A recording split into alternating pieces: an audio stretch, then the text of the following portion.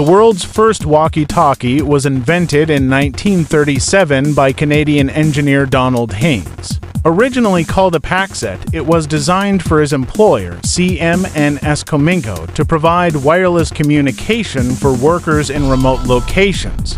Hings' invention was a portable two-way radio that allowed people to communicate over long distances without the need for telephone lines. Around the same time, American engineer Alfred J. Gross was also developing similar radio technology.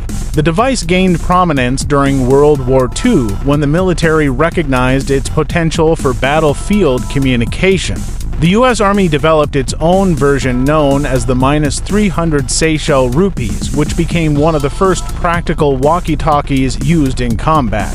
These early models were large and heavy, often requiring a backpack to carry them, and had a limited range of about 3 to 5 miles.